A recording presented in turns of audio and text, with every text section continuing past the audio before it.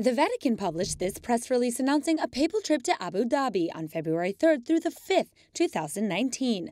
Pope Francis plans on participating in the International Interfaith Meeting on Human Fraternity. The visit is in response to an invitation by the Catholic Church and the Crown Prince of Abu Dhabi, Mohammed bin Zayed, the Deputy Supreme Commander of the UAE Armed Forces. He visited the Pope in 2016 at the Vatican. The theme of the trip has been chosen as Make Me a Channel of Your Peace, after St. Francis of Assisi. The goal is for Pope Francis's visit to spread the peace of God within the hearts of all people. He will continue interreligious dialogue like he did during his visit to Egypt in April 2017.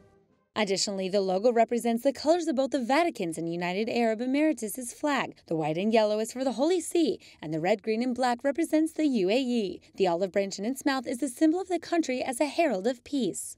A majority Muslim population, around 10% of the citizens of the UAE are Catholics. In 2007, they entered into full diplomatic relations with the Vatican. Pope Francis will be the first pope to visit this country.